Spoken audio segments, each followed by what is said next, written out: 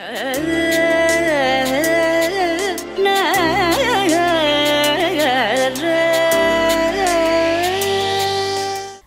ವೀಕ್ಷಕರೇ, ನಾಡ ಹಬ್ಬ ಪರ್ಯಾಯ ವಿಶೇಷ ಕಾರ್ಯಕ್ರಮಕ್ಕೆ ನಿಮ್ಮನ್ನೆಲ್ಲರನ್ನು ಕೂಡ ಆದರದಿಂದ ಸ್ವಾಗತಿಸ್ತಾ ಇದ್ದೇನೆ. ಮುಕುಂದನನ್ನ ಉಡುಪಿಯ ಜನರಿಗೆ ಹೇಗೆ ಆರಾಧಕನೋ ಅದೇ ರೀತಿಯಾಗಿ ಉಡುಪಿಯ ಮಠದಲ್ಲಿ ನಡೆಯುವಂತಹ 2 ವರ್ಷಕ್ಕೊಮ್ಮೆ ನಡೆಯುವಂತಹ ಪರ್ಯಾಯೋತ್ಸವವು ಕೂಡ ಪ್ರತಿಯೊಂದು ಉಡುಪಿಯ ಜನರ ಸಂಭ್ರಮದ ಕ್ಷಣ. ಇಂತಹ ಒಂದು ಕ್ಷಣಕ್ಕೆ ಸಾಕ್ಷಿಯಾಗಲಿಕ್ಕೆ ಕೇವಲ ಉಡುಪಿ ಮಾತ್ರವಲ್ಲದೆ ದೇಶ ವಿದೇಶಗಳಿಂದ ಜನ ಕಾತರದಿಂದ ಕಾಯ್ತಾ ಇರ್ತಾರೆ. ಇಂತಹ ಒಂದು ಪರ್ಯಾಯೋತ್ಸವದ ಬಗ್ಗೆ ಅನೇಕ ಕುತೂಹಲಕರವಾದಂಥ ಪ್ರಶ್ನೆಗಳು ಕೂಡ ನಮ್ಮನ್ನು ಕಾಡ್ತಾ ಇರ್ತದೆ. ಈ ಪರ್ಯಾಯ ಅಂದರೆ ಏನು, ಇದರಲ್ಲಿ ಆಗುವಂಥ ವಿಧಿವಿಧಾನಗಳೇನು, ಇದೆಲ್ಲದರ ಬಗ್ಗೆ ಸಂಪೂರ್ಣವಾಗಿ ನಮಗೆ ತಿಳಿಸಿಕೊಡಲಿಕ್ಕೆ ಉಡುಪಿಯ ಕೃಷ್ಣ ಮಠದ ಜನಸಂಪರ್ಕ ಅಧಿಕಾರಿಯೂ ಆಗಿರುವಂತಹ, ಅದೇ ರೀತಿ ಸಂಸ್ಕಾರ ಭಾರತಿ ಉಡುಪಿ ಇದರ ಸಂಚಾಲಕರಾಗಿರುವಂತಹ ವಾಸುದೇವ್ ಭಟ್ ಅವರು ನಮ್ಮ ಜೊತೆಗಿದ್ದಾರೆ. ಬನ್ನಿ ಅವರ ಜೊತೆಗೆ ಈ ಕಾರ್ಯಕ್ರಮವನ್ನು ಮುಂದುವರಿಸೋಣ. ಸರ್, ಈ ವಿಶೇಷ ಕಾರ್ಯಕ್ರಮಕ್ಕೆ ನಿಮ್ಮನ್ನು ಪ್ರೀತಿಯಿಂದ ಸ್ವಾಗತಿಸ್ತಾ ಇದ್ದೇನೆ. ನರಜನ್ಮ ಬಂದಾಗ ನಾಲಿಗೆ ಇದ್ದಾಗ ಕೃಷ್ಣ ಎನ್ನಬಾರದೆ ಎನ್ನುವಂಥ ಒಂದು ಹಾಡಿದೆ. ಕೃಷ್ಣ ಅಂದ ಕೂಡಲೇ ಉಡುಪಿ ನೆನಪಾಗ್ತದೆ. ಯಾಕಂದರೆ ಉಡುಪಿಯಲ್ಲಿ ನೆಲೆನಿಸಿರುವಂತಹ ಒಬ್ಬ ದೇವರು. ಅಂತಹ ಒಂದು ದೇವರಿಗೆ ಆಗುವಂತಹ ಒಂದು ಪೂಜೆಯ ಹಕ್ಕನ್ನು ಪಡೆಯುವಂಥ ಪರ್ಯಾಯ ಅನೇಕ ಜನರಲ್ಲಿ ಇವತ್ತಿಗೂ ಕೂಡ ಪ್ರಶ್ನೆಗಳಿದೆ. ಪರ್ಯಾಯ ಅಂದರೆ ಏನು, ಅದು ಯಾವ ರೀತಿ ಆಗ್ತದೆ, ಯಾವ ರೀತಿಯ ಪ್ರಕ್ರಿಯೆಗಳಿದೆ, ಏನು ವಿಧಿವಿಧಾನಗಳಿದೆ ಅನ್ನುವಂಥದ್ದು. ಕೃಷ್ಣ ಮಠದಲ್ಲಿ ನಡೆಯುವಂತಹ ಪರ್ಯಾಯ ಹಾಗಂದ್ರೆ ಏನು, ಅದು ಯಾವ ರೀತಿಯಾಗಿ ಮಾಡ್ತಾರೆ, ಪರ್ಯಾಯ ಅಂದ್ರೆ ಏನು? ಪ್ರಾರಂಭದಲ್ಲಿ ಅದಕ್ಕೆ ಉತ್ತರ ಕೊಟ್ಟಿದ್ದೀರಿ. ಒಂದೇ ವಾಕ್ಯದಲ್ಲಿ ಉತ್ತರ ಕೊಡಬಹುದಾದ್ರೆ ಪರ್ಯಾಯ ಅಂತ ಹೇಳಿದ್ರೆ ಪೂಜಾಧಿಕಾರದ ಹಸ್ತಾಂತರ ಅಂತ. 2 ವರ್ಷಗಳಿಗೊಮ್ಮೆ ಕೃಷ್ಣನ ಪೂಜೆಯನ್ನ ಸರದಿ ಉಪಾಧಿಯಲ್ಲಿ 8 ಮಠಾಧೀಶರು 800 ವರ್ಷಗಳಿಂದ ಏನು ಆರಾಧನೆ ಮಾಡಿಕೊಂಡು ಬರ್ತಾ ಇದ್ದಾರೆ, ಅದನ್ನು ಮುಂದುವರಿಸಿಕೊಂಡು ಹೋಗುವಂತ ಒಂದು ಪ್ರಕ್ರಿಯೆ. ಇವತ್ತು ಅನೇಕ ದೇವಸ್ಥಾನಗಳಲ್ಲಿ ಈ ಪ್ರಕ್ರಿಯೆ ಇರ್ತದೆ. ಅದೊಬ್ಬರೇ ಒಂದೇ ಅರ್ಚಕರು 365 ದಿನ ಅಥವಾ ಚಾಚು ತಪ್ಪದೆ ಒಂದೇ ನಿರಂತರವಾಗಿ ಒಂದೇ ಅರ್ಚಕರು ಎಲ್ಲಿಯೂ ಪೂಜೆ ಮಾಡಲಿಕ್ಕೆ ಸಾಧ್ಯ ಇಲ್ಲ, ಕಷ್ಟ ಆಗ್ತದೆ ಅಂತ. ಸಾಮಾನ್ಯ ಎಲ್ಲ ದೇವಸ್ಥಾನಗಳಲ್ಲಿ 2-3 ಅರ್ಚಕ ವರ್ಗ ಇರ್ತಾರೆ. ಅವರು ಆಗಾಗ ತಮಗೆ 1 ವರ್ಷಕ್ಕೊಮ್ಮೆ 2 ವರ್ಷಕ್ಕೊಮ್ಮೆ ಅಥವಾ 6 ತಿಂಗಳಿಗೊಮ್ಮೆ ಪೂಜೆಯ ಅಧಿಕಾರವನ್ನು ಹಸ್ತಾಂತರ ಮಾಡ್ತಾ ಇರ್ತದೆ. ಆದರೆ ಉಡುಪಿಯಲ್ಲಿ ಈ ಪ್ರಕ್ರಿಯೆ ಒಂದು ಉತ್ಸವದ ಸ್ವರೂಪವನ್ನು ಪಡ್ಕೊಂಡು ಬಂದಿತ್ತು. ಅದಕ್ಕೆ ಕಾರಣ ಕೃಷ್ಣನ ನೆಲೆವಿಡು. ತಾವೇ ಹೇಳಿದಾಗೆ ಜಗದ್ಗುರು ಮಧ್ವಾಚಾರ್ಯರು ಇಲ್ಲಿ ಕೃಷ್ಣನನ್ನು ಪ್ರತಿಷ್ಠಾಪನೆ ಮಾಡಿ 8 ಮಠಾಧೀಶರನ್ನು ನೇಮಿಸಿ ಅಲ್ಲಿಂದ ಅದು 800 ವರ್ಷಗಳಿಂದ ಈ ಪರಂಪರೆ ಇದು ಬೆಳೀತಾ ಬರ್ತಾ ಇರೋದ್ರಿಂದ ಇವತ್ತು ಜಗದ್ವ್ಯಾಪಿಯಾಗಿ ಕೃಷ್ಣನ ಭಕ್ತವೃಂದ, ಕೃಷ್ಣನ ವ್ಯಾಪ್ತಿ ವಿಸ್ತಾರ ಆಗಿರೋದ್ರಿಂದ ಉಡುಪಿಯಲ್ಲಿ ಈ ಪೂಜಾಧಿಕಾರದ ಹಸ್ತಾಂತರದ ಒಂದು ಪ್ರಕ್ರಿಯೆ ಪರ್ಯಾಯೋತ್ಸವ ಅಂತೇಳಿ ಒಂದು ದೊಡ್ಡ ಮಟ್ಟದಲ್ಲಿ ನಡೀತಾ ಇದೆ. ಅದು ದಿನೇ ದಿನೇ ಅದರ ಪರ್ಯಾಯದಿಂದ ಪರ್ಯಾಯಕ್ಕೆ ಅದರ ಸ್ವರೂಪ ಮತ್ತು ಸಂಭ್ರಮ ಕೂಡ ವಿಸ್ತಾರ ಆಗ್ತಾ ಇರೋದನ್ನು ಜನ ಗಮನಿಸ್ತಾ ಇದ್ದೇವೆ. ಈಗ ಪರ್ಯಾಯದಲ್ಲಿ ಆಗುವಂಥ ಒಂದು ಧಾರ್ಮಿಕ ವಿಧಿವಿಧಾನಗಳು ಏನೆಲ್ಲ ಇರ್ತದೆ? ಧಾರ್ಮಿಕ ವಿಧಿವಿಧಾನ ವಿಶೇಷ ಅಂತ ಏನಿಲ್ಲ, ಒಳಗೆ ಅದು ಸಾಂಪ್ರದಾಯಿಕವಾದಂಥ ಒಂದು ಆಚರಣೆ. ಅಲ್ಲಿ ಬೆಳಿಗ್ಗೆ ನಾವು ಪರ್ಯಾಯದ ದಿನ ಪ್ರಾರಂಭದಲ್ಲಿ ಬೆಳಿಗ್ಗೆ ದಂಡತೀರ್ಥ ಅಂತ ಉಡುಪಿಯ ಸಮೀಪದಲ್ಲಿ ಕಾಪುವಿನಲ್ಲಿ ದಂಡತೀರ್ಥ ಅಂತ ಇದೆ. ಅಲ್ಲಿ ಕೆರೆ, ಒಂದು ಪವಿತ್ರ ಸರೋವರ. ಮಧ್ವಾಚಾರ್ಯರು ತಮ್ಮ ಪವಿತ್ರ ದಂಡದನ್ನು ನೆಲಕ್ಕೆ ಭೂಮಿಗೆ ಸ್ಪರ್ಶ ಮಾಡಿ ಅಲ್ಲಿ ಒಂದು ಕೆರೆಯ ನಿರ್ಮಾಣ ಆಗ್ತದೆ, ನೀರು ಚಿಮ್ತದೆ, ಗಂಗೆಯ ಅವತಾರಣ ಆಗ್ತದೆ, ಅಲ್ಲಿ ಆ ಕೆರೆ ನಿರ್ಮಾಣ ಆಗ್ತದೆ. ಇವತ್ತಿಗೂ ಕೂಡ ಪರ್ಯಾಯ ಪೀಠಾಧೀಶರಾಗ್ತಕ್ಕಂಥ ಸ್ವಾಮೀಜಿಯವರು 2 ವರ್ಷಗಳಿಗೊಮ್ಮೆ ತಮ್ಮ ಅಧಿಕಾರವನ್ನು ಸ್ವೀಕಾರ ಮಾಡುವ ಹೊತ್ತಿಗೆ ಅಲ್ಲಿ ಪ್ರಾರಂಭದಲ್ಲಿ ದಂಡತೀರ್ಥದಲ್ಲಿ ತೀರ್ಥಸ್ನಾನವನ್ನು ಮಾಡಿ ಅಲ್ಲಿಂದ ಜೋಟುಕಟ್ಟಿಗೆ ಆಗಮಿಸಿ ಮೆರವಣಿಗೆಯಲ್ಲಿ ಬರುವಂತಹದ್ದು. ಎಲ್ಲ ನಾಗರಿಕರು ಭಕ್ತಮಾನ್ಯರ ಸಮ್ಮುಖದಲ್ಲಿ ಆ ಮೆರವಣಿಗೆ ಕೃಷ್ಣ ಮಠದ ಪ್ರವೇಶ ನಂತರ ರಥಬೀದಿಯ ಪ್ರವೇಶ ಆಗ್ತದೆ. ರಥಬೀದಿಯಲ್ಲಿ ಯಾರೂ ಕೂಡ ನಾವು ಗಮನಿಸಬೇಕು, ರಥಬೀದಿಯಲ್ಲಿ ಉಡುಪಿಯ ಅಷ್ಟಮಠಾಧೀಶರು ವಾಹನವನ್ನು ಏರೋದಿಲ್ಲ. ಕೃಷ್ಣನ ಅಲ್ಲಿ ಸನ್ನಿಧಾನ ಇರೋದ್ರಿಂದ ನಾವು ಕೃಷ್ಣನ ಸನ್ನಿಧಾನ ಎದುರು ನಾವು ದರ್ಬಾರ್ ನಡೆಸೋದು ಸಾಧ್ಯ ಇಲ್ಲ ಅಂತೇಳಿ ರಥಬೀದಿಯ ಒಳಗೆ 8 ಮಠಾಧೀಶರು ಯಾವುದೇ ವಾಹನವನ್ನು ಇರೋದಿಲ್ಲ ಅಥವಾ ಯಾವುದೇ ಪಲ್ಲಕ್ಕಿಯನ್ನು ಇರೋದಿಲ್ಲ, ನಡ್ಕೊಂಡೇ ಬರ್ತಾರೆ. ರಥಬೀದಿಯ ಪ್ರವೇಶ ದ್ವಾರದವರೆಗೆ ಈ ಸಂಭ್ರಮದ ಶೋಭಾಯಾತ್ರೆ ಬರ್ತದೆ. ಅಲ್ಲಿಂದ ಧೂಳಿ ದರ್ಶನ ಅಂತ ಹೇಳ್ತಾರೆ, ನಡ್ಕೊಂಡು ಹೋಗುವಂಥ ಪ್ರಕ್ರಿಯೆ. ಭಕ್ತರ ಪಾದಧೂಳಿಯನ್ನು ಮೆಟ್ಟಿಕೊಂಡು ರಥಬೀದಿಗೆ ಬಂದು ಕನಕನ ಗೋಪುರದ ಕೆಳಗೆ ಕನಕನ ಕಿಂಡಿಯಲ್ಲಿ ಮೊದಲ ಗೌರವ ಕನಕನ ಕಿಂಡಿ. ಕೃಷ್ಣನಿಗೆ ಭಕ್ತಿಯ ಒಂದು ಸಂದೇಶವನ್ನು ಬಹಳ ದೊಡ್ಡ ಮಟ್ಟಿಗೆ ಜಗತ್ತಿನಲ್ಲಿ ಕೊಟ್ಟಂಥ ಒಂದು ಪವಿತ್ರ ಜಾಗ ಅದು, ಕನಕದಾಸರ ಮೂಲಕ. ಅಲ್ಲಿಯೇ ಪರ್ಯಾಯ ಪೀಠಾಧೀಶರ ಆಗುವಂತಹ ಸ್ವಾಮಿಗಳು ಕೃಷ್ಣನ ದರ್ಶನವನ್ನು ಮಾಡಿ ಆ ನಂತರ ಚಂದ್ರಮೌಳೀಶ್ವರ ಮತ್ತು ಅನಂತೇಶ್ವರ, ಉಡುಪಿಯ ಕೃಷ್ಣ ಮಠಕ್ಕೂ ಪ್ರಾಚೀನ ಇತಿಹಾಸ ಇರತಕ್ಕಂಥ, ಕೃಷ್ಣ ಮಠಕ್ಕೂ ಹಿಂದಿನ ಶತಮಾನಗಳ ಇತಿಹಾಸ ಹೊಂದಿರತಕ್ಕಂಥ 2 ದೇವಸ್ಥಾನ, ಒಂದು ಚಂದ್ರಮೌಳೀಶ್ವರ ದೇವಸ್ಥಾನ ಮತ್ತು ಅನಂತೇಶ್ವರ ದೇವಸ್ಥಾನ. ಈ 2 ದೇವರ ದರ್ಶನವನ್ನು ಪಡೆದು ಉಡುಪಿಗೆ ಕುಲದೇವರೇ ಅನಂತೇಶ್ವರ. ಮಧ್ವಾಚಾರ್ಯರ ಮನತನದ ದೇವರು ಕೂಡ ಅನಂತ ಪದ್ಮನಾಭ ಅನಂತೇಶ್ವರ ದೇವರೇ. ಅಲ್ಲಿ ದರ್ಶನ ಮಾಡಿ ಆನಂತರ ಅನಂತೇಶ್ವರದಲ್ಲಿಯೇ ಮಧ್ವಾಚಾರ್ಯರು ತಮ್ಮ ಅವತಾರವನ್ನು ಸಮಾಪ್ತಿ ಮಾಡಿದ ಒಂದು ಜಾಗ ಇದೆ. ಸಶರೀರರಾಗಿ ಅದೃಶ್ಯರಾಗಿ ತಮ್ಮ ವಿದ್ಯಾರ್ಥಿಗಳಿಗೆ ಪಾಠ ಪ್ರವಚನವನ್ನು ಮಾಡುತ್ತಾ ಇರುವ ಹೊತ್ತಿನಲ್ಲಿ ಐತರೇಯ ಭಾಷ್ಯ ಅಂತ ಇದೆ. ಅದನ್ನು ಪಾಠ ಪ್ರವಚನ ಮಾಡುವ ಹೊತ್ತಿನಲ್ಲಿ ಸಶರೀರರಾಗಿ ಅದೃಶ್ಯರಾಗಿ ಬಿಡ್ತಾರೆ. ಆ ಅವತಾರವನ್ನು ಸಮಾಪ್ತಿ ಮಾಡ್ತಾರೆ. ಆ ಜಾಗ ಅಲ್ಲಿ ಅನಂತೇಶ್ವರದಲ್ಲಿದೆ. ಅಲ್ಲಿ ಮಧ್ವಾಚಾರ್ಯರಿಗೆ ಪ್ರಾರ್ಥನೆಯನ್ನು ಸಲ್ಲಿಸಿಕೊಂಡು ಮತ್ತೆ ಕೃಷ್ಣ ಮಠವನ್ನು ಸಾಂಪ್ರದಾಯಿಕ ಗೌರವಗಳೊಂದಿಗೆ ಪ್ರವೇಶ ಮಾಡಿ ಶುಭ ಮುಹೂರ್ತ ಇರ್ತದೆ. ಆ ಮುಹೂರ್ತದಲ್ಲಿಯೇ ಸರ್ವಜ್ಞ ಪೀಠ, ಅದು ಮಧ್ವಾಚಾರ್ಯರ ಮೂಲ ಸಿಂಹಾಸನ, ಅದನ್ನು ಏಳುವ ಮಠಾಧೀಶರು ತಾವು ಅಲ್ಲಿಂದ ಪೀಠ ಬಿಟ್ಟು ಕೊಟ್ಟು ಹೊಸ ಮಠ ಬರುವ ಮುಂದಿನ ಮಠಾಧೀಶರಿಗೆ ಅಲ್ಲಿ ಸರ್ವಜ್ಞ ಪೀಠಾರೋಹಣವನ್ನು ಮಾಡಿಸ್ತಾರೆ. ವಿದ್ವಾಂಸರ ಸಮ್ಮುಖದಲ್ಲಿ ಅದಕ್ಕೆ ವಿಧಿಯುಕ್ತವಾದಂತಹ ಎಲ್ಲ ಮಂತ್ರಘೋಷಗಳು, ವೇದಘೋಷಗಳು, ಒಳಗೆ ಹೊರಗೆ ವಾದ್ಯ ವೇದಘೋಷಗಳೆಲ್ಲ ನಡೀತದೆ. ಆ ನಂತರ ಅಧಿಕೃತವಾಗಿ ಒಂದು ಚಾಲನೆ, ಅಧಿಕಾರ ಹಸ್ತಾಂತರದ ಪ್ರಕ್ರಿಯೆ ಮಧ್ವಾಚಾರ್ಯರ ಗುಡಿಯ ಮುಂಭಾಗದಲ್ಲಿ ನಡೀತದೆ. ಕೃಷ್ಣ ಮಠದ ಗರ್ಭಗುಡಿಯ ಸಮೀಪದಲ್ಲಿಯೇ ಒಂದು ಮಧ್ವಾಚಾರ್ಯರ ಸನ್ನಿಧಾನ ಇದೆ. ಅಲ್ಲಿ ಕೃಷ್ಣ ಮಠದಲ್ಲಿ ಪ್ರತಿನಿತ್ಯ ಅಕ್ಷಯ ಪಾತ್ರೆಗೆ ಪೂಜೆ ನಡೀತದೆ. ಇಲ್ಲಿ ಅನ್ನಬ್ರಹ್ಮನ ಕ್ಷೇತ್ರ ಇದು. ನಿತ್ಯ ಅನ್ನಾರಾಧನೆ ಅನೂಚಾನವಾಗಿ ನಡ್ಕೊಂಡು ಬಂದಿರುವಂಥದ್ದು. ಇಲ್ಲಿ ಅನ್ನದಾನಕ್ಕೆ ತುಂಬ ಮಹತ್ವವಾದಂಥ ಪ್ರಸಾದ ಅಂತ ಹೇಳುವಂಥ ಒಂದು ಗೌರವ ಇದೆ. ಅದಕ್ಕೆ ಕಾರಣವೇ ಆ ಅಕ್ಷಯ ಪಾತ್ರೆ. ಅಕ್ಷಯ ಪಾತ್ರೆಗೆ ಕೃಷ್ಣನ ಮಹಾಪೂಜೆ ಹೊತ್ತಿಗೆ ನಿತ್ಯ ಪೂಜೆ ನಡೀಬೇಕು. ಆ ಅಕ್ಷಯ ಪಾತ್ರೆ ಮತ್ತು ಕೀಲಿಕೈಯನ್ನು, ಕೃಷ್ಣ ಮಠದ ಪ್ರಮುಖ ಗರ್ಭಗುಡಿ, ಸಿಂಹಾಸನ, ಇದರ ಕೀಲಿಕೈಗಳನ್ನೆಲ್ಲ, ಖಜಾನೆ, ಇದರದ್ದನ್ನೆಲ್ಲ ಅಕ್ಷಯ ಪಾತ್ರೆ ಮತ್ತು ಸೆಟ್ಟುಗ, ಅದು ನಿತ್ಯ ಪೂಜೆ ನಡೆಯುವಂಥದ್ದು ಮಧ್ವಾಚಾರ್ಯರ ಕಾಲದಿಂದ. ಅದು ಮತ್ತು ಕೀಲಿಕೈಯನ್ನು ಮಧ್ವಾಚಾರ್ಯರ ಗುಡಿಗೆ ಸಾಕ್ಷಿಯಾಗಿ, ಗುಡಿಗೆ ಅಭಿಮುಖವಾಗಿ ಏಳುವ ಮಠಾಧೀಶರು ಹೊಸ ಮಠಾಧೀಶರಿಗೆ ಹಸ್ತಾಂತರ ಮಾಡ್ತಾರೆ. ಅಲ್ಲಿಗೆ ಪರ್ಯಾಯದ ವಿಧಿವಿಧಾನಗಳು ಮುಗೀತದೆ. ಅಲ್ಲಿಂದ ಮತ್ತೆ ದರ್ಬಾರ್ ಸಭೆಗೆ ತೆರಳುವಂತಹ ಪ್ರಕ್ರಿಯೆ, ಅದು ಸಾಮಾಜಿಕವಾದಂಥ ಆಚರಣೆ. ಈ ಪುರಪ್ರವೇಶ ಅನ್ನುವಂಥದ್ದು ಒಂದು ಪರ್ಯಾಯದಲ್ಲಿ ಒಂದು ವಿಶೇಷವಾದಂಥ ಸ್ಥಾನವನ್ನು ಪಡೆದಿದೆ. ಈ ಪುರಪ್ರವೇಶ ಅಂದರೆ ಏನು? ಅದರ ಹಿನ್ನೆಲೆ? ಪುರಪ್ರವೇಶಕ್ಕೆ ಪ್ರತಿ ಉಡುಪಿಯಲ್ಲಿ 18 ಮಠಾಧೀಶರಿಗೆ 16 ವರ್ಷಕ್ಕೊಮ್ಮೆ 2 ವರ್ಷದ ಪೂಜೆಯ ಅಧಿಕಾರ ಸಿಕ್ಕೋದು. ಪ್ರತಿ ಅಷ್ಟಮಠಾಧೀಶರಿಗೂ ಕೂಡ ಅದೊಂದು ಅತ್ಯಂತ ಸಂಭ್ರಮದ ಪವಿತ್ರ ಗಳಿಗೆ. 16 ವರ್ಷಕ್ಕೊಮ್ಮೆ 2 ವರ್ಷಗಳ ಕಾಲ ಕೃಷ್ಣನನ್ನು ಮುಟ್ಟಿ ಪೂಜಿಸುವ, ಆರಾಧಿಸುವುದೇ ಅವರ ಪರಮಧ್ಯೇಯ. ಅವರ ಪೀಠಾರೋಹಣವನ್ನು, ಸನ್ಯಾಸವನ್ನು ಸ್ವೀಕಾರ ಮಾಡುವುದೇ ಕೃಷ್ಣನ ಪೂಜೆಗೆ, ಕೃಷ್ಣನ ಆರಾಧನೆಗೆ. ಆ ಹೊತ್ತಿನಲ್ಲಿ 16 ವರ್ಷಕ್ಕೊಮ್ಮೆ 2 ವರ್ಷಗಳ ಅಧಿಕಾರ ಬರ್ತದೆ ಅಂತ ಹೇಳುವಂಥದ್ದು ಅವರ ಪಾಲಿಗೆ ಅದು ಅವನ ಬದುಕಿನ ಸಾರ್ಥಕ ಕ್ಷಣ, ಸಂಭ್ರಮದ ಕ್ಷಣ, ಕಾತರದ ಕ್ಷಣ.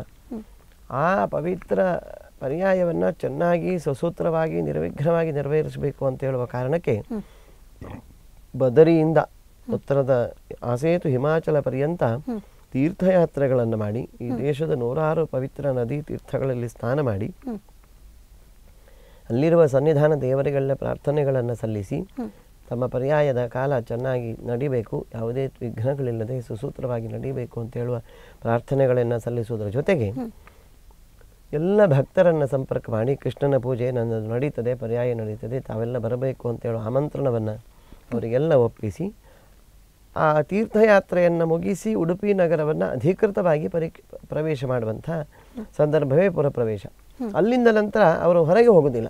ಉಡುಪಿಯ ಆಸುಪಾಸಿನ ಭಕ್ತರನ್ನು, ಉಡುಪಿಯ ಆಸುಪಾಸಿನ ದೇವಸ್ಥಾನಗಳನ್ನು, ಅಲ್ಲಿನ ತೀರ್ಥ ಸರೋವರದ ಸ್ಥಾನಗಳನ್ನೆಲ್ಲ ಮಾಡಿಕೊಂಡು 10-15 ದಿನಗಳ ಪರ್ಯಂತ ಇಲ್ಲಿ ಇರ್ತಾರೆ. ಆನಂತರ ಹೊರಗೆ ಹೋಗೋದು. ಅಧಿಕೃತವಾಗಿ ಉಡುಪಿಯ ನಗರಕ್ಕೆ ತೀರ್ಥಕ್ಷೇತ್ರಗಳ ಯಾತ್ರೆಯನ್ನು ಮುಗಿಸಿ ಬರುವ ಕ್ಷಣವೇ ಅದು ಪುರಪ್ರವೇಶ. ಅಲ್ಲಿಗೆ ಪರ್ಯಾಯದ ಸಂಭ್ರಮಕ್ಕೆ ಒಂದು ನಾಂದಿ ಅದು.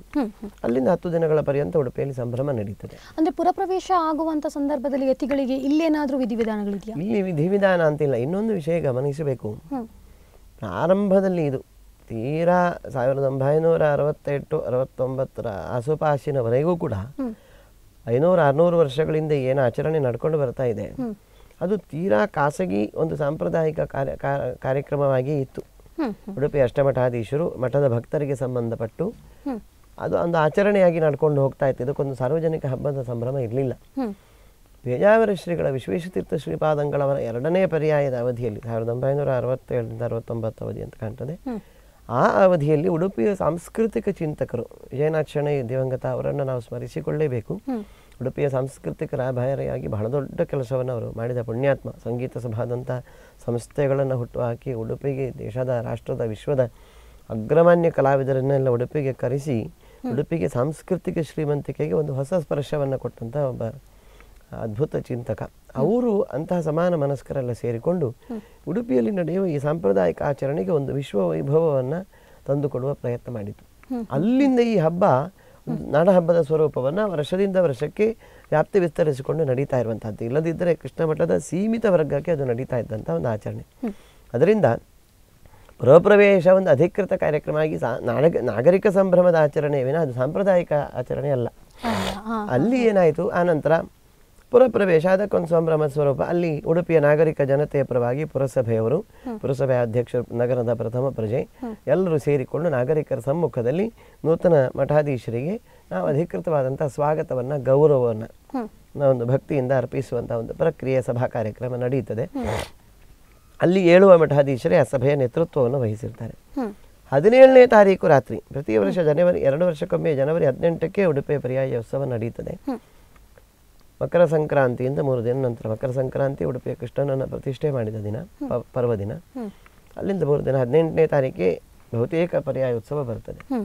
17ನೇ ತಾರೀಕು ರಾತ್ರಿ 7ವ ಮಠಾಧೀಶರಿಗೆ 2 ವರ್ಷದ ಪರ್ಯಾಯವನ್ನು ಅತ್ಯಂತ ಚೆನ್ನಾಗಿ ನಿರ್ವಹಿಸಿದ್ದಕ್ಕಾಗಿ ಅದೇ ನಾಗರಿಕ ಜನತೆ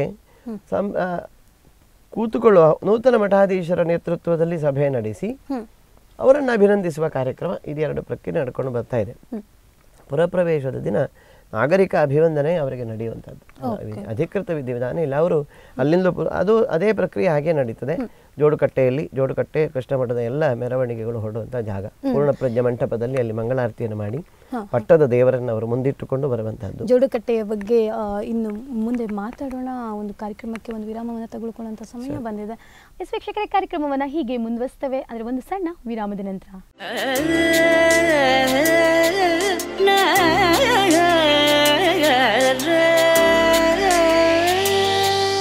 ಒಂದು ಪುಟ್ಟ ವಿರಾಮದ ನಂತರ ಮತ್ತೊಮ್ಮೆ ವಿಶೇಷ ಕಾರ್ಯಕ್ರಮಕ್ಕೆ ನಿಮ್ಮನ್ನೆಲ್ಲರನ್ನೂ ಕೂಡ ಪ್ರೀತಿಯಿಂದ ಸ್ವಾಗತಿಸ್ತಾ ಇದ್ದಾನೆ. ಬನ್ನಿ ಕಾರ್ಯಕ್ರಮವನ್ನು ಮುಂದುವರಿಸೋಣ. ಸರ್, ನಾವು ವಿರಾಮಕ್ಕೆ ಹೋಗುವ ಮೊದಲು ಮಾತಾಡ್ತಾ ಇದ್ವಿ ಪುರಪ್ರವೇಶದ ಬಗ್ಗೆ. ಅದೇ ರೀತಿ ಪುರಪ್ರವೇಶದ ನಂತರ ಏನೊಂದು ಜೋಡುಕಟ್ಟೆಯಲ್ಲಿ ಈ ಪರ್ಯಾಯ ಅನ್ನುವಂಥದ್ದು ಒಂದು ಕ್ರಮಗಳು ಸ್ಟಾರ್ಟ್ ಆಗುವಂಥದ್ದು ಅಥವಾ ಪ್ರಾರಂಭವಾಗುವಂಥದ್ದು ಜೋಡುಕಟ್ಟೆಯಿಂದನೇ. ಈ ಜೋಡುಕಟ್ಟೆಯಲ್ಲಿ ನಡೆಯುವಂಥ ವಿಧಿವಿಧಾನಗಳು ಏನೆಲ್ಲ? ಜೋಡುಕಟ್ಟೆಯಲ್ಲಿ ಏನು ವಿಧಿವಿಧಾನಗಳಿಲ್ಲ. ಅಲ್ಲಿ ಒಂದು ಪೂರ್ಣಪ್ರಜ್ಞ ಮಂಟಪ ಅಂತ ಒಂದು ಸಣ್ಣ ಮಂಟಪವನ್ನು ಕಟ್ಟಿದ್ದಾರೆ.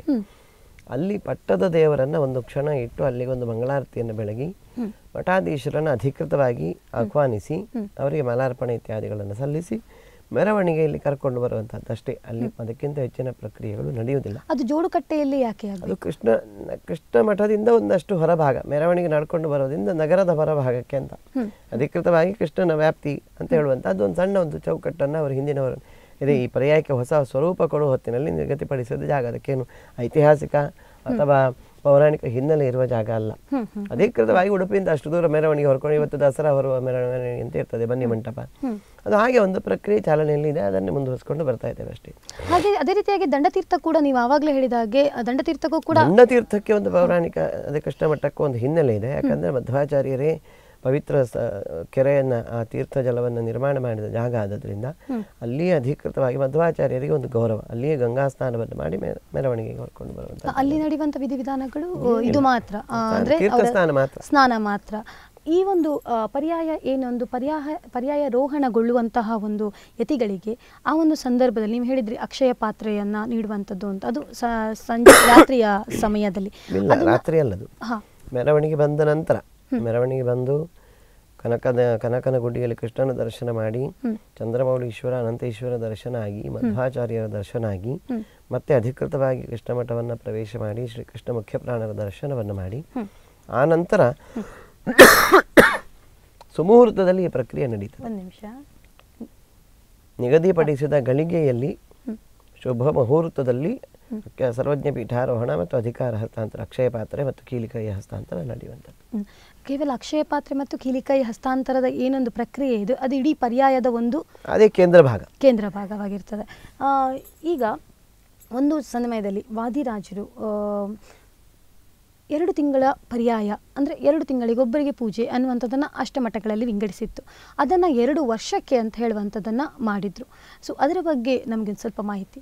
ಮಧ್ವಾಚಾರ್ಯರು ಕೃಷ್ಣನನ್ನು ಪ್ರತಿಷ್ಠೆ ಮಾಡಿ 8 ಬಾಲ ಯತಿಗಳನ್ನು ನೇಮಿಸ್ತಾರೆ. ಯಾಕೆ ಬಾಲ ಸನ್ಯಾಸ ಇಲ್ಲಿ ಪದ್ಧತಿ ಜಾರಿಗೆ ಬಂತು ಅಂತ ಹೇಳಿದರೆ, ಅದು ಮುದ್ದು ಕೃಷ್ಣನ ವಿಗ್ರಹ, ಬಾಲಕೃಷ್ಣನ ವಿಗ್ರಹ. ಅದು ರುಕ್ಮಿಣಿ ಸ್ವಯಂ ವಿಶ್ವಕರ್ಮನಿಂದ ಬೇಡಿ ನನಗೆ ನಿತ್ಯದ ಆರಾಧನೆಗೆ ಬಾಲಕೃಷ್ಣನ ವಿಗ್ರಹ ಬೇಕು ಅಂತ ಕೇಳಿದಾಗ ಭಗವಾನ್ ವಿಶ್ವಕರ್ಮ ಸಾಲಿಗ್ರಾಮ ಶಿಲೆಯ ಆ ಸುಂದರ ವಿಗ್ರಹವನ್ನು ನಿರ್ಮಾಣ ಮಾಡಿಕೊಟ್ಟದ್ದು. ಅದರ ತಲೆಯಲ್ಲಿ 3 ಜಡೆಗಳಿದ್ದಾವೆ. ಯಾವ ರೀತಿ ನಾವು ಮಕ್ಕಳಿಗೆ ಮನೆಯಲ್ಲಿ ಸಣ್ಣ ಪುಟ್ಟ ಪುಟ್ಟ ಜಡೆಗಳನ್ನೆಲ್ಲ ಹಾಕಿ ಸಂಭ್ರಮ ಮಾಡ್ತೇವೆ, ಅದೇ ರೀತಿಯಲ್ಲಿ 3 ಜಡೆಯ ಕೃಷ್ಣವ ಬಾಲಕೃಷ್ಣ. ಆ ಬಾಲಕೃಷ್ಣನನ್ನು ಆರಾಧನೆ ಮಾಡಲಿಕ್ಕೆ ಬಾಲಸನ್ಯಾಸಿಗಳೇ ಬೇಕು ಅಂತ. ನೀವು ದೇವರ ಆರಾಧನೆ ಮಾಡಬೇಕಾದ್ರೆ ಮುಗ್ಧ ಮನಸ್ಸು ಇರಬೇಕು ಅಂತ ಹೇಳ್ತಾರೆ. ಯಾವುದೇ ದೇವರ ಆರಾಧನೆ ಮಾಡಿ ನಾವು ಮುಗ್ಧ ಮನಸ್ಸಿನಿಂದ ಯಾವುದೇ ಬೇಡಿಕೆಗಳಿಗೆ ಆಸ್ಪದಗಳಿಲ್ಲದೆ ನಾವು ಪ್ರಾಯ ವಿದ್ಯೆ ಕಲಿತಷ್ಟು, ಶಾಲೆ ಕಾಲೇಜುಗಳಿಗೆ ಹೋದಷ್ಟು, ಆನಂತರ ಬೆಳೆದಷ್ಟು ನಮ್ಮಲ್ಲಿ ಸ್ವಾರ್ಥ ಬುದ್ಧಿ ಅಥವಾ ನಮ್ಮ ಸ್ವಂತದ ಅಪೇಕ್ಷೆಗಳಿಗಾಗಿ ನಾವು ಎಲ್ಲವನ್ನೂ ಮಾಡುವ ಕಾಲ ಇರ್ತದೆ. ಅದು ಪೂಜೆ ಆಗಲಿ, ದೇವರಿಗೆ ದೀಪ ಹಚ್ಚೋದಾಗಲಿ, ನನಗೇನಾದರೂ ಲಾಭ ಇದ್ದರೆ ಮಾತ್ರ ಅಂತ. ಆದರೆ ಕೃಷ್ಣನೇ ಸ್ವಯಂ ಹೇಳ್ತಾನೆ, ನೀವು ಏನನ್ನಾದರೂ ಮಾಡಿ ನಿಷ್ಕಲ್ಮಶ ಮನಸ್ಸಿನಿಂದ ನಿಸ್ವಾರ್ಥ ಬುದ್ಧಿಯಿಂದ ಮಾಡಿ, ಅದಕ್ಕೆ ಸಿಗುವ ಫಲ ಅತಿಶಯವಾದದ್ದು ಅಂತ ಭಗವದ್ಗೀತೆಯಲ್ಲೂ ನಾವು ಕೇಳ್ತೇವೆ. ಕರ್ಮಣ್ಯವ ಅಧಿಕಾರಸ್ಥೆ ಮಾಫಲೇಶು ಕದಾಚನ ನಿಯತಂ ಕುರ್ಮ ಕರ್ಮತ್ವಂ ಕರ್ಮಜ್ಯಾಯೋ ಹಿ ಅಕರ್ಮಣ ಇಂಥ ಎಲ್ಲ ಅನೇಕ ಮಾತುಗಳನ್ನು ಕೃಷ್ಣನೇ ಹೇಳಿದ್ದಾನೆ. ನಿಷ್ಕಲ್ಮಶ ಭಾವನೆ ಇರಬೇಕು ಅಂತಾದರೆ ಅದು ಬಾಲಕರಿರುವಾಗ ಮಾತ್ರ. ಅವನಿಗೆ ಪ್ರಪಂಚದ ಯಾವುದೇ ಅಭಿಲಾಷೆಗಳ ಅರಿವೇ ಇರೋದಿಲ್ಲ. ಆ ಮನಸ್ಸಿರಬೇಕಾದರೆ ಬಾಲಕರೇ ಬೇಕು ಅಂತ. ಅದಕ್ಕೆ ಬಾಲಯತಿಗಳನ್ನು ನಿರ್ಮಾಣ ಮಾಡಿ ನೇಮಿಸಿ 8 ಅಷ್ಟಮಠದ ಸ್ವಾಮೀಜಿಗಳನ್ನು, ಸನ್ಯಾಸಿಗಳನ್ನು ನೇಮಕ ಮಾಡಿ 2 ತಿಂಗಳಿಗೊಮ್ಮೆ ಕೃಷ್ಣನ ಪೂಜೆಗೆ ಒಂದು ಸರದಿಯನ್ನು ನೇಮಕ ಮಾಡ್ತಾರೆ. ಅದು ಕಾಲಕ್ರಮದಲ್ಲಿ ಅದು 6 ತಿಂಗಳಾಗ್ತದೆ. ಮತ್ತು ವಾದಿರಾಜರು ಉಡುಪಿಯ ಕೃಷ್ಣ ಮಠದ ಆಡಳಿತಕ್ಕೆ ಒಂದು ಹೊಸ ಭಾಷ್ಯ ಬರೆದಂಥ, ಅವರನ್ನು ಯುಗ ಪುರುಷರು ಅಂತಲೇ ನಾವು ಕರೀತೇವೆ, ಭಾವಿ ಸಮೀರರು ಅಂತ, ಅವತಾರ ಪುರುಷರು, ದೇವಾಂಶ ಸಂಭೂತರು. ಅವರು ಉಡುಪಿಯ ಒಟ್ಟು ಕೃಷ್ಣ ಮಠದ ಆಡಳಿತಕ್ಕೆ, ನಿತ್ಯ ಪ್ರಕ್ರಿಯೆಗೆ, ಸಾಂಪ್ರದಾಯಿಕ ವಿಧಿವಿಧಾನಗಳಿಗೆ ಒಂದು ಹೊಸ ಸ್ವರೂಪವನ್ನೇ ಕೊಡ್ತಾರೆ.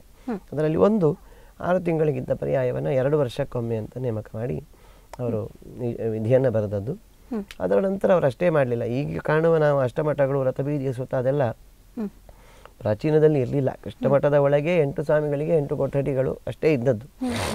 ಆನಂತರ ವಾದಿರಾಜಗುರು ಸಾರ್ವಭೌಮರು 8 ಮಠಗಳಿಗೆ, ರಥಬೀದಿಯ ಸುತ್ತ 8 ಮಠಗಳನ್ನು, ಅವರ ಕಟ್ಟಡಗಳನ್ನು ನಿರ್ಮಿಸುವ ವ್ಯವಸ್ಥೆಯನ್ನು ಮಾಡಿ, ಆನಂತರ 8 ಗ್ರಾಮಗಳು, ನಮಗಿವತ್ತು 8 ಮಠಗಳ ಹೆಸರು ಗೊತ್ತಿದೆ. ಪಲಿಮಾರು, ಅದಮಾರು, ಕೃಷ್ಣಾಪುರ, ಪುತ್ತಿಗೆ, ಶಿರೂರು, ಸೋದೇಶಿ, ಕಾಣಿಯೂರು, ಪೇಜಾವರ ಅಂತ. ಇದು ಮಠದ ಹೆಸರು ಅಂತ ಹೇಳಿದರೆ ಪ್ರತಿ ಗ್ರಾಮ. ಇವತ್ತು ಪೇಜಾವರ ಅಂತ ಹೇಳಿದರೆ ಸುರತ್ಕಲ್ ಸಮೀಪ, ಮೂಡುಬಿದಿರೆ ಸಮೀಪ ಇರುವ ಒಂದು ಪೇಜಾವರ ಅಂತ ಹೇಳುವ ಒಂದು ಸಣ್ಣ ಗ್ರಾಮ. ಅಲ್ಲಿ ಮಠಗಳನ್ನು ಸ್ಥಾಪನೆ ಮಾಡಿ ಈ 8 ಮಠಗಳ 8 ಗ್ರಾಮಗಳು, ಪಲಿಮಾರು ಕೂಡ ಒಂದು ಗ್ರಾಮ ಕಾಪುವಿನ ಸಮೀಪ, ಅದಮಾರು ಕೂಡ ಕಾಪುವಿನ ಸಮೀಪ, 8 ಗ್ರಾಮಗಳಲ್ಲಿ ಮಠಗಳನ್ನು ನಿರ್ಮಿಸಿ ಅಲ್ಲಿ ಕೃಷಿ ಭೂಮಿಗಳನ್ನು ವ್ಯವಸ್ಥೆ ಮಾಡ್ತಾರೆ. ಕೃಷ್ಣ ಮಠದಲ್ಲಿ ಅವರವರ ಪರ್ಯಾಯದ ಕಾಲದಲ್ಲಿ ಬೇಕಾಗುವ ನೈವೇದ್ಯದ ದವಸ ಧಾನ್ಯಗಳು ಇತ್ಯಾದಿಯನ್ನು ಬೆಳೆಸಿಕೊಳ್ಳಿಕ್ಕೆ ಕೃಷಿ ಭೂಮಿಯ ವ್ಯವಸ್ಥೆಯನ್ನು ಮಾಡಿದ ಕಾರಣಕ್ಕೆ ಆ ಮಠಗಳಿಗೆ ಆ ಹೆಸರು ಬಂತು ಇವತ್ತು. ಇಲ್ಲದಿದ್ದರೆ ಸಾಮಾನ್ಯ ಮಠಗಳ ಹೆಸರನ್ನು ಆ ಮಠದ ಮೂಲ ಯತಿಗಳು, ಪ್ರಾರಂಭದ ಯತಿಗಳು ಯಾರು ಅವರೊಂದಿಗೆ ಗುರುತಿಸುವಂಥದ್ದು. ಇವತ್ತು ಪಲಿಮಾರ ಮಠಕ್ಕೆ ಋಷಿಕೇಶ ತೀರ್ಥರು ಮೂಲ ಯತಿಗಳು. ಆನಂತರ ಪರಂಪರೆ ಬೆಳೀತದೆ, ವಿದ್ಯಾಧೀಶ ತೀರ್ಥ ಶ್ರೀಪಾದಂಗಳವರಿಗೆ ಬಂದಿದೆ. ಪೇಜಾವರ ಮಠಕ್ಕೆ ಅದೋಕ್ಷಜ ತೀರ್ಥರು ಮೂಲ ಯತಿಗಳು, ಅದೋಕ್ಷಜ ತೀರ್ಥ ಸಂಸ್ಥಾನ. ಪಲಿಮಾರ ಮಠ ಋಷಿಕೇಶ ತೀರ್ಥ ಸಂಸ್ಥಾನ, ಅದಮಾರ ಮಠ ನರಹರಿ ತೀರ್ಥ ಸಂಸ್ಥಾನ, ಕೃಷ್ಣಾಪುರ ಮಠ ಜನಾರ್ದನ ತೀರ್ಥ ಸಂಸ್ಥಾನ, ಪುತ್ತಿಗೆ ಮಠ ಉಪೇಂದ್ರ ತೀರ್ಥ ಸಂಸ್ಥಾನ, ಶಿರೂರು ಮಠ ವಾಮನ ತೀರ್ಥ ಸಂಸ್ಥಾನ, ಸೋದೆ ಮಠ ವಿಷ್ಣು ತೀರ್ಥ ಸಂಸ್ಥಾನ, ಕಾಣಿಯೂರು ಮಠ ರಾಮತೀರ್ಥ ಸಂಸ್ಥಾನ, ಪೇಜಾವರ ಮಠ ಅಧೋಕ್ಷಜ ತೀರ್ಥ ಸಂಸ್ಥಾನ ಅಂತ ಆ ಮೂಲ ಯತಿಗಳೊಂದಿಗೆ ಆ ಮಠವನ್ನು ಗುರುತಿಸುವ, ಪರಂಪರೆಯನ್ನು ಗುರುತಿಸುವ ಪದ್ಧತಿ ಇತ್ತು.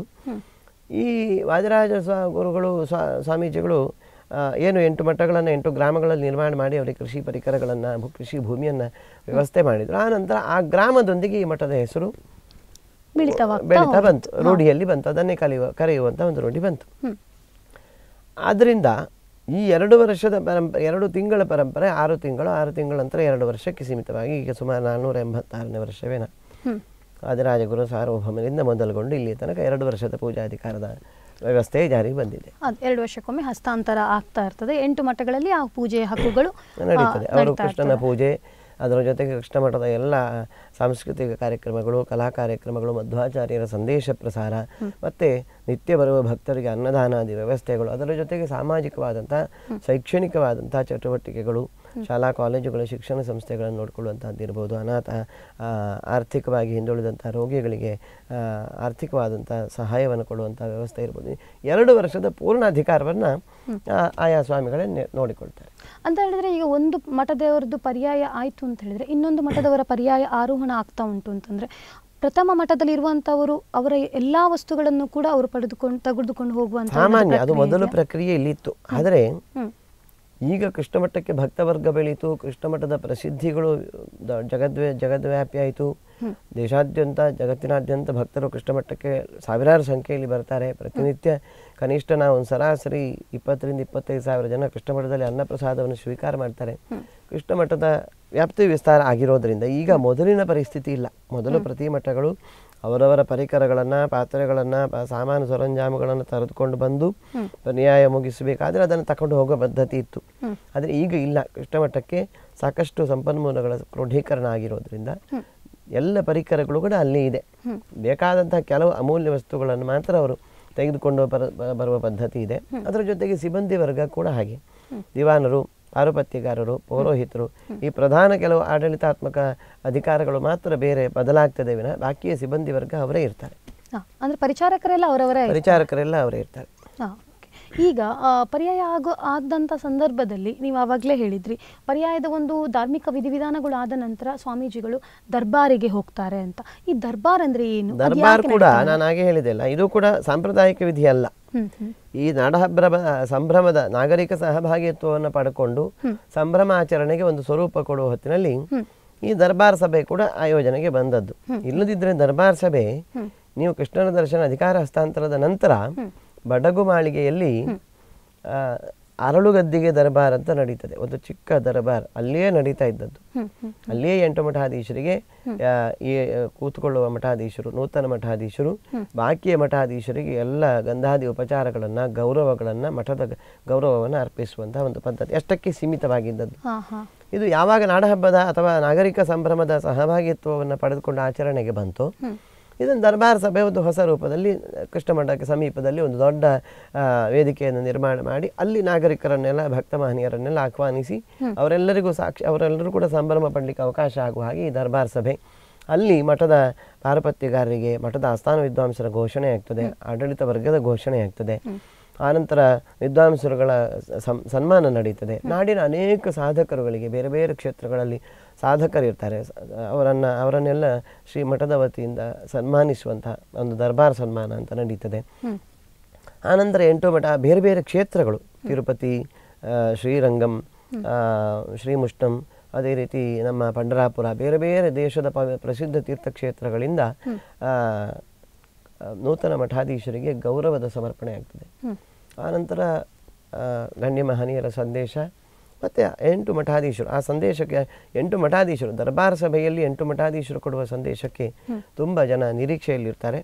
ನೂತನ ಮಠಾಧೀಶರು ಏನನ್ನು ಘೋಷಣೆ ಮಾಡ್ತಾರೆ ತಮ್ಮ 2 ವರ್ಷದ ಪರ್ಯಾಯ ಕಾಲದಲ್ಲಿ ಏನು ಯೋಜನೆಗಳೇನಿರ್ತದೆ ಅದಕ್ಕೆಲ್ಲ ಜನ ಕಾತರದಿಂದ ಕಾಯ್ತಾ ಇರ್ತಾರೆ. ಅದೆಲ್ಲ ಆ ದರ್ಬಾರ್ ಸಭೆಯಲ್ಲಿ ಘೋಷಣೆ ಆಗ್ತದೆ.